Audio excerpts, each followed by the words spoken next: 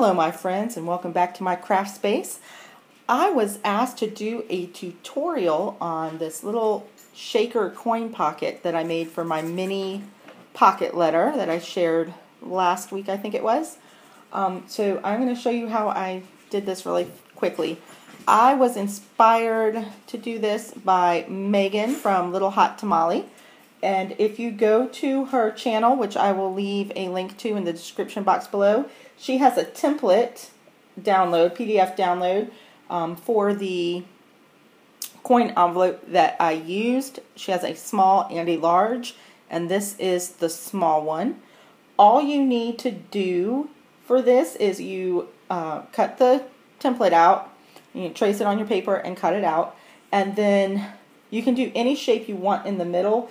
Like for this one, I just took a die cut and traced around it and then cut it out.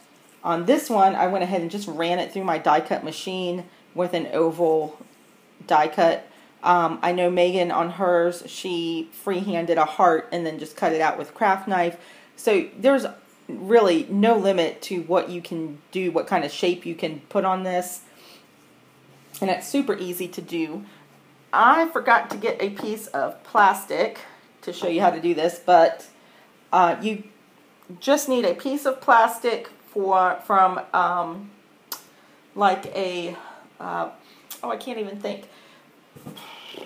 Oh, here we go. One of these things. Can't even think.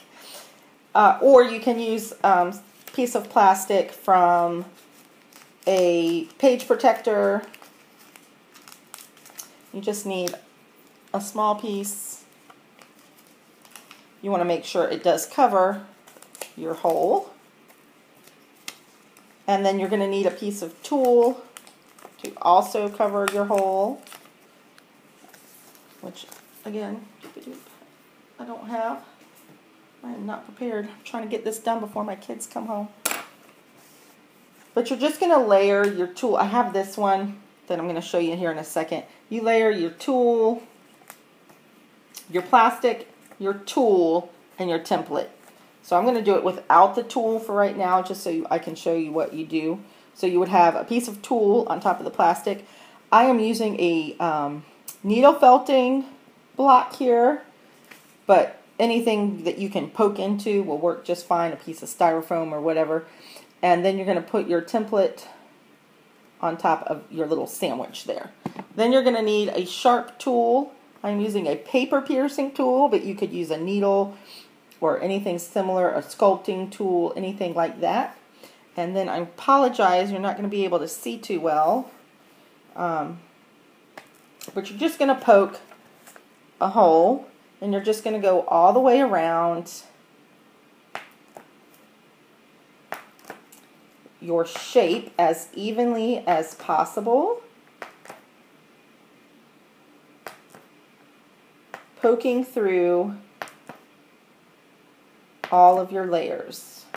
And really, you don't need to be poking a hole in the tool. It's not really going to poke a hole, but you just want that layer there, so when you go to sew them together, you don't have to line up your holes with your piece of plastic.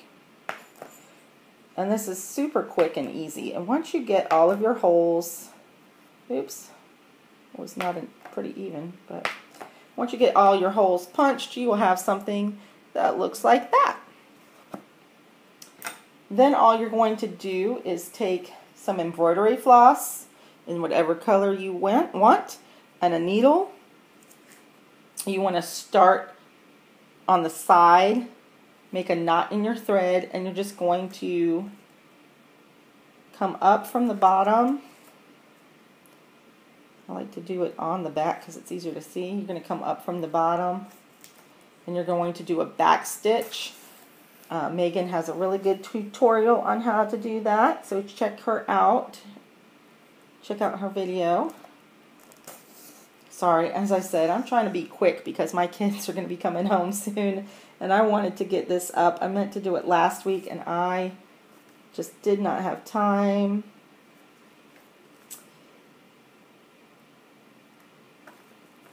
And once you get about halfway around or so, all you're going to do, I have a boo-boo.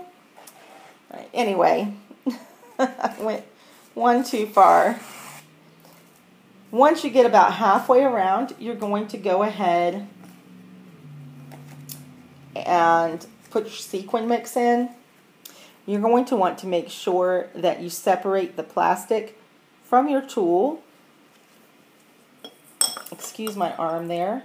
And you're going to put your sequin mix in there like that.